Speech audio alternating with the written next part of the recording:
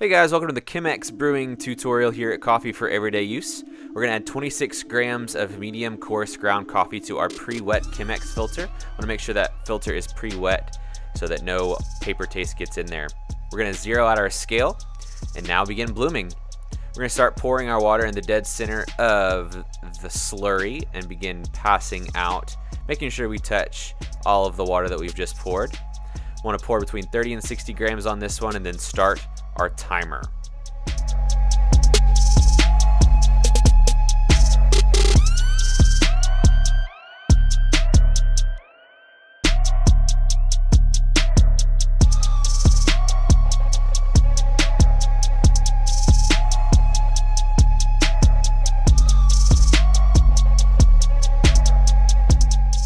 As we get to 30 seconds, we're going to begin pouring our water. We're going to start in the center of that slurry and spiral outward, making sure that we wet and saturate all of that coffee.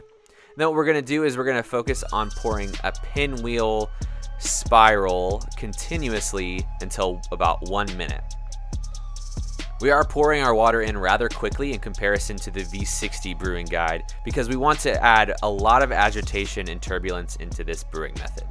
Now, between 1 minute and 1:05, you want to be at 300 grams of water and then stop pouring.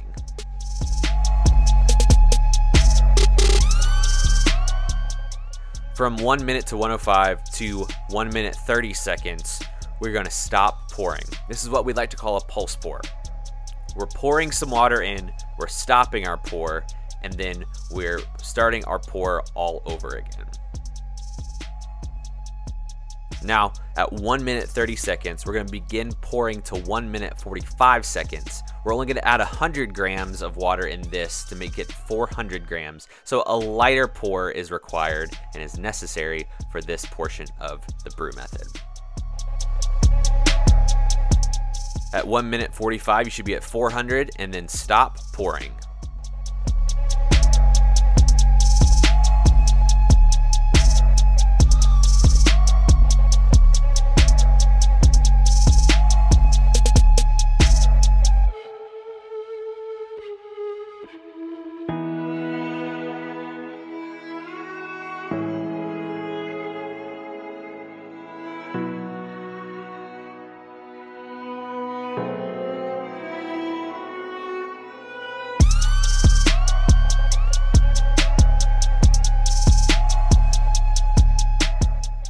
Drawdown should occur between 3 minutes 15 seconds and 3 minutes 45 seconds.